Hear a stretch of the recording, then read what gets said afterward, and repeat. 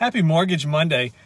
Going to talk about USDA loans, a great 100% financing option for folks in certain areas. So USDA, yes, the people that stamp your beef, prime, choice, whatever it is, their idea is to promote communities in rural areas, but you'd be surprised what rural areas are. So parts of western Chesterfield and eastern Henrico, and then a lot of the surrounding counties have large areas that qualify for USDA financing. Now, USDA financing, super competitive rates, a little bit lower than your conventional loans.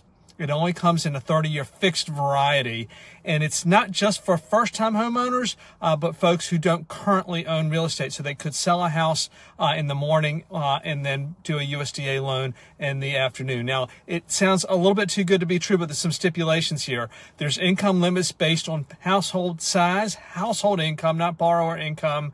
And if you have too much assets, you won't qualify. But for those who do, it's an amazing product.